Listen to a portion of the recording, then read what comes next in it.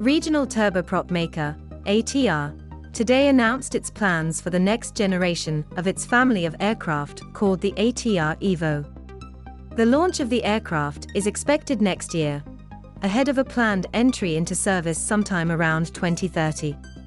The Atr Evo will continue to be a twin-engined, turboprop aircraft, like today's Atr 72 and 42 models. The overall design too will be similar to current models, but there will be some changes to improve efficiency. As Stefan Weiler, Senior Vice President of Engineering for Atr points out, the Kármán shape, or the design centered around the nose cone area, will be rounded on the Evo to take advantage of modern aerodynamic tools and reduce the overall drag of the aircraft. However, the most significant update will be centered around the power plant, which Atr say will be a hybrid unit to offer class-leading fuel efficiency. The propellers themselves will be of a new design, and could see an increase in count from 6 blades to 8 blades. The power plant too will be capable of running on 100% sustainable aviation fuel. Perhaps the most significant change, however, will be the inclusion of an electric motor and batteries to supplement the engine during the takeoff and climb phases.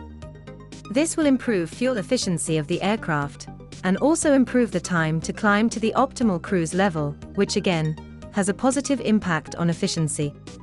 Customers should be looking at a 20% improvement in fuel consumption.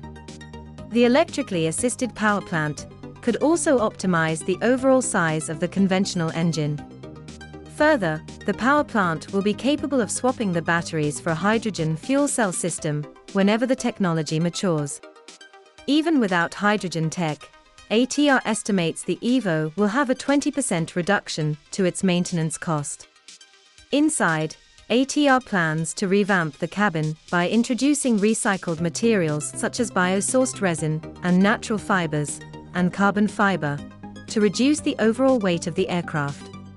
Other areas where the Evo sees an upgrade over the current Atrs are in de-icing and avionics. For the former, Atr plans to have electrical de-icing systems to replace the current mechanical boots, and for the latter, a new FADEC, or Full Authority Digital Engine Control, will see a single lever manage the engine and propeller together. At present, Atr pilots have to control the engine and propeller separately via different levers. The Atr Evo will see no change to its operating weights and payload figures, so expect these to mirror that of the Atr 42 and 72 models of today. The 42 seats around 50 passengers, and is capable of flying up to 870 nautical miles, whereas the larger 72 seats up to 78 passengers, and can cover 760 nautical miles. Atr hopes the Evo will be used by airlines to service thin routes more profitably. The company has contacted main engine manufacturers with a request for information with regards to the hybrid engine. Reports state incumbent supplier, Pratt and Whitney, could be a main contender, though Rolls-Royce and GE Aviation could also be in the race. The regional aircraft industry is certainly looking exciting this decade. Aside from Atr, Brazil-based Embraer has also indicated it would be ready to announce a business case for its new turboprop by 2023. Avia, a British-American startup, is looking to develop hydrogen electric power plants that can be retrofitted in Dash 8 aircraft. Pratt & Whitney is also developing a hybrid electric power plant for the Dash 8. And lastly, Airbus has announced its focus on hydrogen aircraft, and as part of the Zero-E ambition, has shown sketches of a 100-seat hydrogen-powered turboprop aircraft. Which aircraft among the above do you think holds the most potential for sustainable air travel?